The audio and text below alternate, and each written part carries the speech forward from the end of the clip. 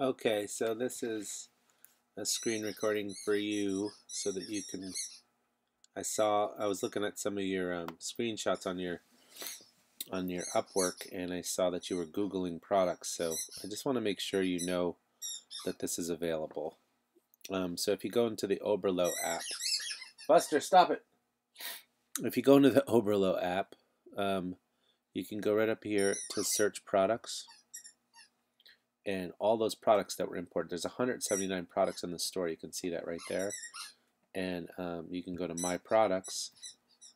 And in here, each of these will link to the product. So if you go, like, let's say you're going down the list of your products here, and we're going to go here and list all the products. And then I'm going to go ahead and filter them. So you can filter by vendor. I'm going to do product vendor. And I'm going to put Love in My Dog Store, which should be in here. Love in My Mobile Tech, sorry. Add the filter. And now there's all the products that were added, right? That weren't labeled properly. So I could shrink this, and I could put this one right next to it, right? Like that. And I can just go like this. I can go one at a time. Say, okay, this thing right here, what the heck is this? Copy. And search right here. I should just search products. No, this isn't the right screen. Hold on here. It's got to be in My Products. I think it was keywords. Yeah, okay, keywords there. Search that, and there it is. So it comes right up, and I could go right there to AliExpress by clicking on that. Grab the link and off to my spreadsheet, right? Whatever spreadsheet you're working on, and paste it, and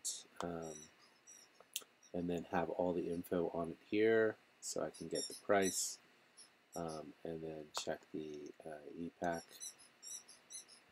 Check the shipping method. Say okay, e-pack is $1.71. Add that to my spreadsheet. Take that price, add it to the spreadsheet.